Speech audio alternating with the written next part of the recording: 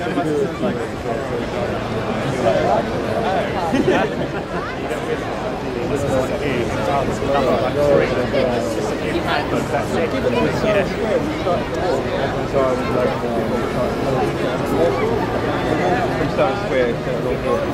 it an organised? Good evening, London. Welcome to the first International Day of Remembrance for Victims of Hate Crime. And as we gather here today in the heart of London, crowds are also gathering in Brighton and in San Francisco, and people are marking this in homes across the world. My name is Sandi Toksvig. I am your host for this evening. I am many things. Thank you. I am many things. I am a writer, I am a broadcaster, I am the proud mum of 3 children who are here this evening. And I stand here as a proud, out gay woman.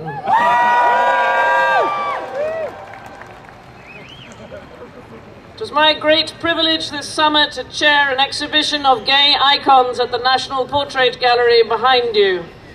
And it was on September the 25th, in the shadow of that exhibition, that Ian Baynham, minding his own business, walked across this square and was beaten until he died on October the 13th. Ian Baynham stood up for himself, and tonight we stand up for him.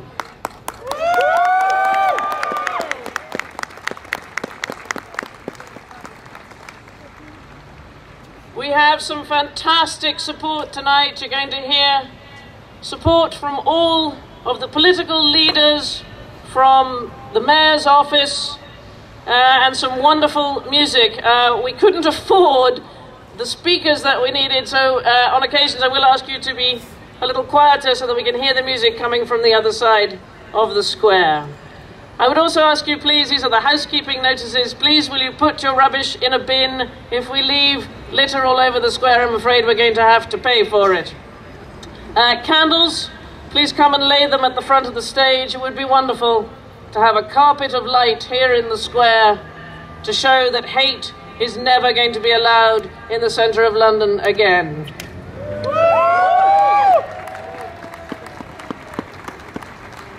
I know for myself that this is a very moving evening, and some people may find it very distressing.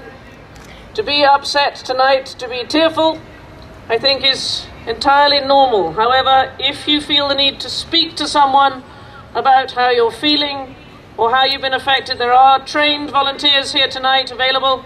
Go over here to this side of the stage. You'll see a gala passenger to the right of the stage as you're looking, and ask a steward to show you where to go, and we will try and provide whatever support we can for you. Please would you welcome, to start the proceedings, a gentleman whose campaign is a silent revolution. Tomorrow, you may know, is same-sex Saturday for holding hands, and he is encouraging same-sex couples to do this everywhere. I think Sainsbury's is best. Would you please welcome to the stage, along with the founder of 172430 Mark Healey, David Watkins.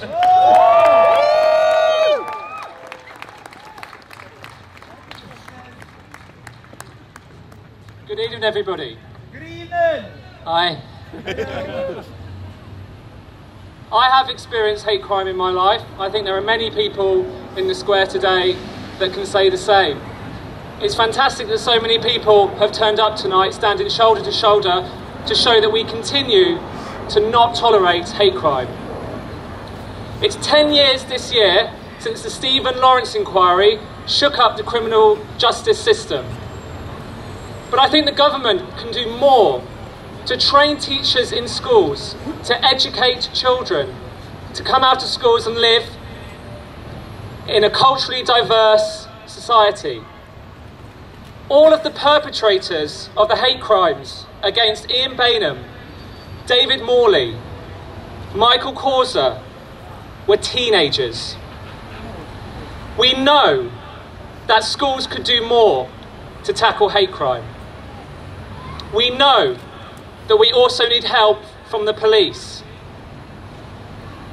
But what can you do? How can we fight hate crime together? In my opinion, it's all about visibility. As long as we're invisible, we don't exist. Hate crime is about fear of the unknown. A day in hand encourages you, where you can, to hold hands with the person you love. We need to see same-sex love on the streets of Britain. Until then, we all remain invisible. I like to hold hands at the supermarket. I choose to do it in the daytime because I feel safe. We don't advocate going down the high street at 3 o'clock in the morning when the bars are shut and holding hands with your partner. We ask people to think about more creative ways you can hold hands with the person that you love. In crowds, in the afternoon, giving your partner a peck on the cheek when they drive you to work, when you say goodbye. Live your love.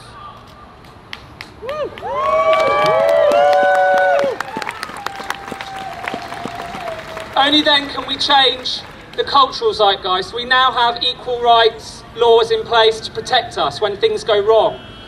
But it's now our responsibility to change and shift the cultural zeitgeist, shift the hearts and minds of people in your community so that we can be proactive and stop things from going wrong in the first place. Tomorrow is the second same-sex hand-holding Saturday, and I would ask you all to think about ways that you might be demonstrative of the love that you have for your partner or your friends out in public. Thank you very much, and thank you so much for coming tonight.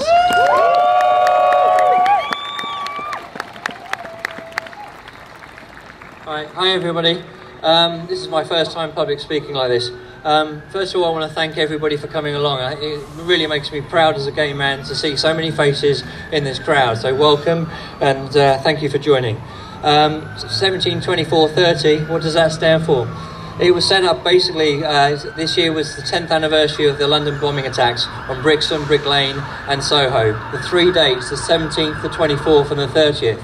And I felt that we shouldn't allow these anniversaries to pass silently or quietly.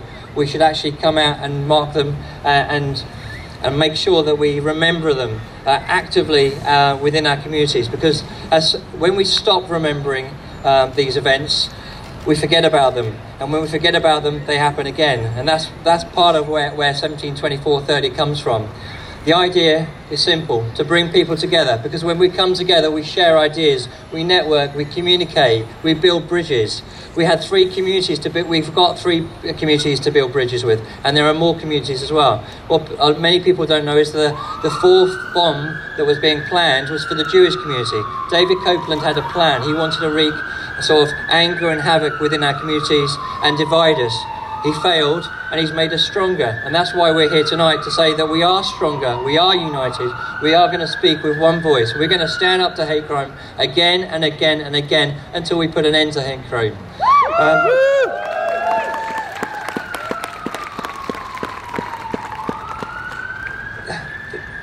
There's basically 4 aims of 1724. As I said, coming together. We also need to show support for the victims and their families, their friends, their lovers, all the people. Every single person is part of a human family. When one person dies, it sends out a ripple through a whole community, and which we're all connected to.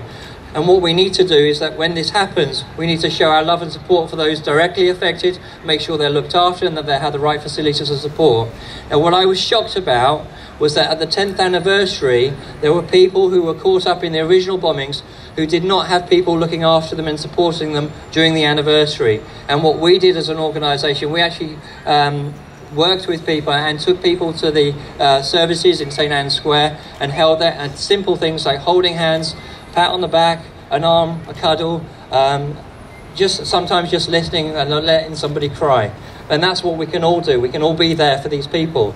We need to make sure the proper support services are set up for long-term care. it is about the third aim is standing united against hate crime, making sure that we get the message across to the media and to the world. And finally, it's about developing our communities. For a long time, I feel there's been a hole in our community in the sense that it's all been focused on the scene rather than building the community. And we really need to balance this out. It's not just about money over bars, it's about looking after the new people coming out. And part of the problem is there's a lot of people who've joined our community who weren't there 10, 20 years ago, who didn't experience what we experienced when we were fighting against Section 28 and all the other battles that we've had in the past. What we need to do is build the community, educate the new people coming in, and making sure that they have the knowledge and the power to take things forward. We really do need to empower the next generation, because the best people to teach the young people is the young people themselves. One of the things I want to put forward is that all the NUS LGBT groups within all the colleges, we should be raising funds to make sure that they have adequate resources so they can go out and spread the message. And that's everything I've got to say. I do thank you for coming out today. Thank you very much.